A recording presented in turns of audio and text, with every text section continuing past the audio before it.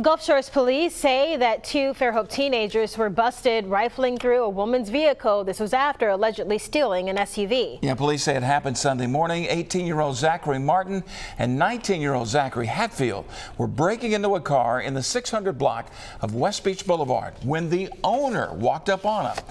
Investigators say the pair returned what they had stolen. Then they took off in an Explorer. But it turns out that Explorer had been stolen not long before the incident.